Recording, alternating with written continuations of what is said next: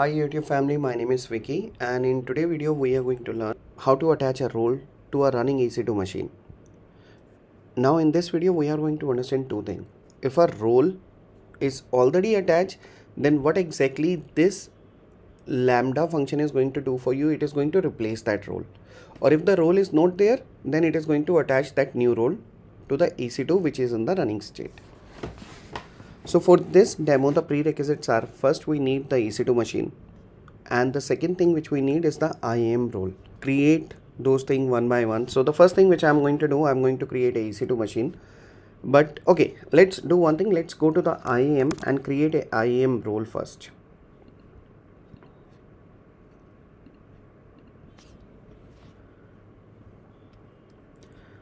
Now here we have the IAM console and this is the role.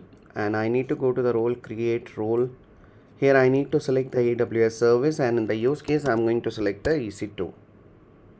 I can simply go and select EC2 and EC2 role for AWS System Manager. Let me click on next. Next, here I need to give the role name, so EC2 role. And let me create a role.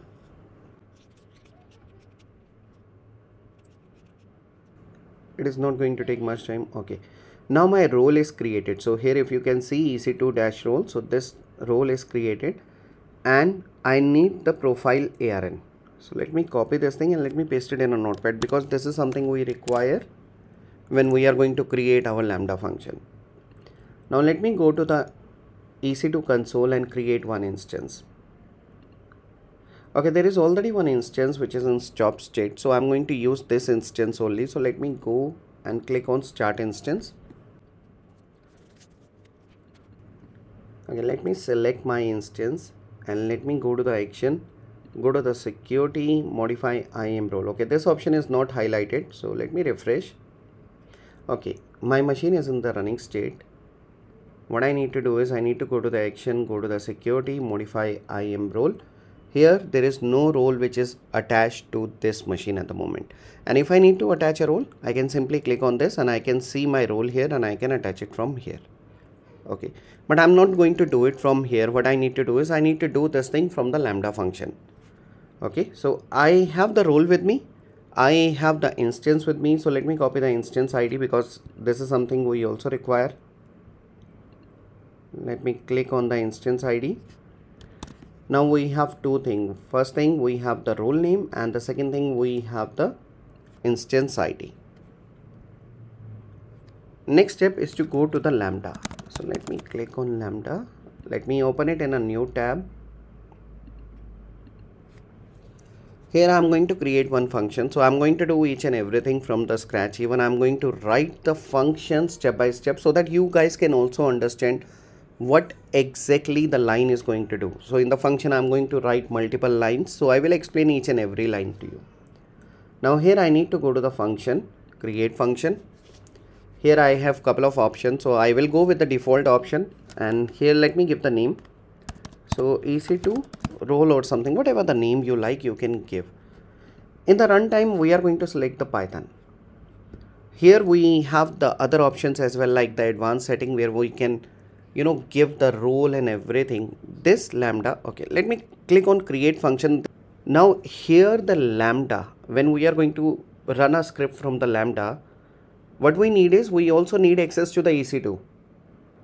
So we need to provide it somewhere. Now where I'm going to provide that information? In the configuration.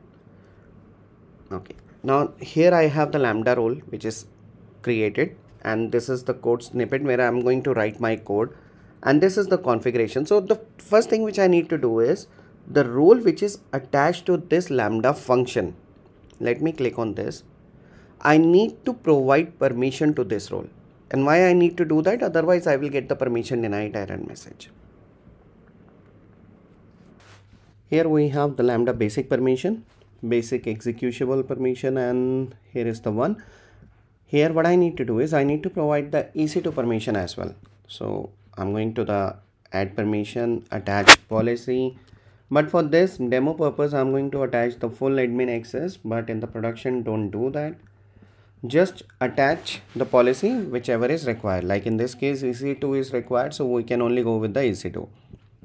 Okay, now let me go back to the my Lambda function, and after that one more thing which I need to do is, here is the timeout. So this timeout is something when I'm going to execute my Lambda code, so it need to execute within 3 seconds, and if it is not going to do that, what will happen, it is going to generate the error message. So I need to update the timing of this as well. Let me give 3 minutes something. Okay. No other setting I need to update. Now I need to go to the code and I need to start writing my code from here. Let me delete the default thing which we have. So the first thing which we need is to import the Boto3. And after that, what we need to do is we need to write the function. So this is going to be Lambda handler. Now from where this information is coming, this is the one. Now what exactly this thing is, this is the runtime setting. So if you see here in the handler, we have the Lambda function. So that is nothing but the name of the file, Lambda function. So if you are going to give any customized name to your file, so you need to update this setting as well. And after that, Lambda handler.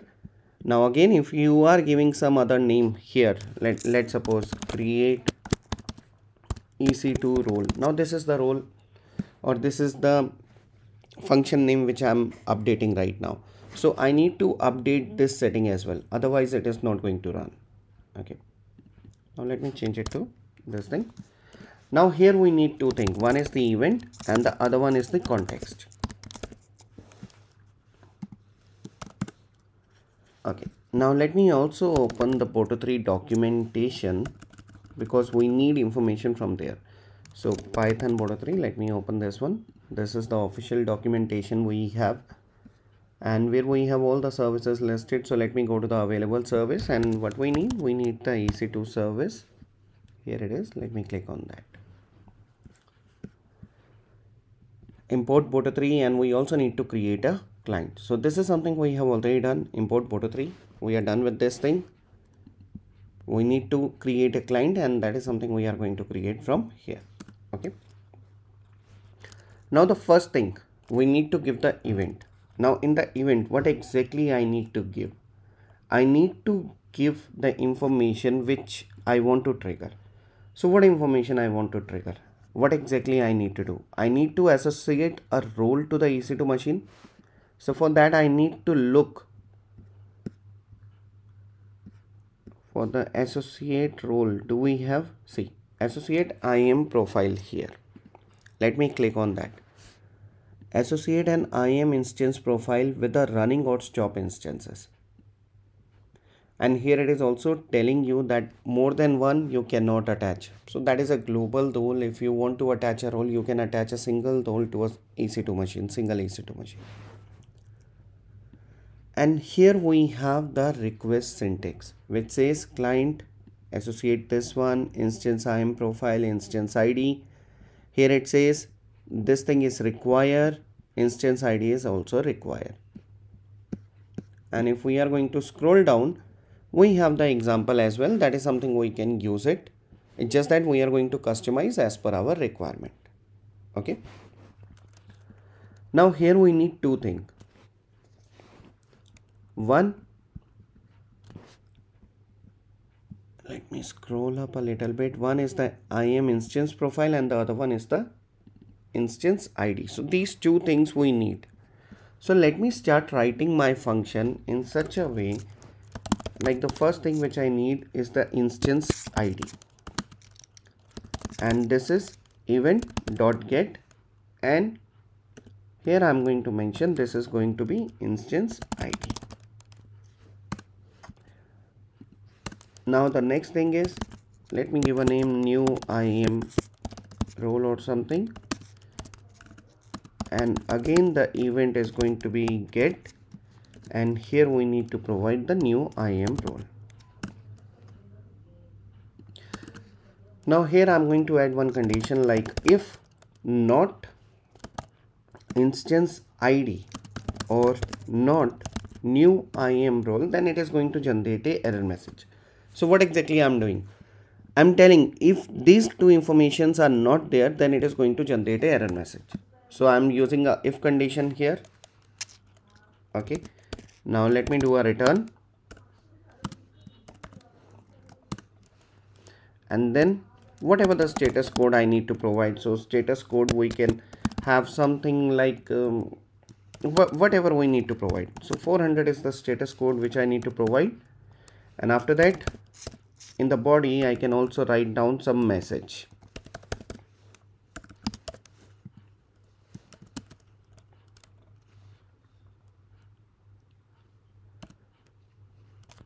Like missing something, missing instance ID or new IAM role in the event, something like this. Now what will happen if one of this information is provided? It is going to return me this error message. If none of the information is provided, then again it is going to return me this error message. So we need to provide both the information. Okay, till this point I'm done with the first part of my code. It's just that 20% of the code I have completed, where I have created one of the if statement. If instance ID is not provided, then it is going to generate this error. If new role is not provided, then it is going to generate a error message. From this line, what we need to do is we need to create the client information. So from where we are getting the client information? Okay, let me go to the EC2 and then the client. So this is the client information. Okay, let me go back and let me write it down here. So we can also customize this name if we want to. So let's suppose EC2 underscore client, this is the name which I need to provide. So this is a variable and this is. Now the next thing which I need to do is I am going to use the try and except statement. So try. Now what I need to do is I need to try something, and what I need to try, I need to check whether the role is associated or not. If the role is associated, then it's okay, it is going to replace the role. If the role is not there, what it is going to do is it is going to attach the role. Now if I go to my EC2 machine, this is my EC2 machine, and if I go to the action in the security modify IAM role, there is no role attached to this one. Okay, let me go back here. So in the try, I'm going to write that statement only. So EC2 underscore client, so this is the one which I have created above, dot whatever we have it here. So let me go back. Here it is. So what exactly it is? Associate this thing. Let me copy it.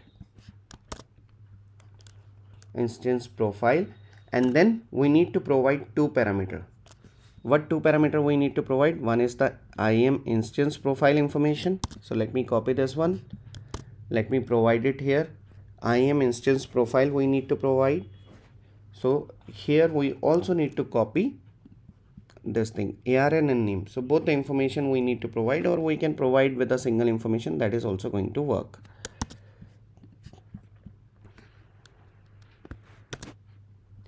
ARN is equal to string. Now in the ARN, what I'm going to type? This thing, new role. This is the variable which I have created above. I'm going to pass that information here, and from here I'm also going to close the curly braces. Now the next thing which I need to provide, that is the instance ID. So again I'm going to copy the instance ID from here. Let me copy this one. Now this is again a string, and in the string what we need to provide? This instance ID.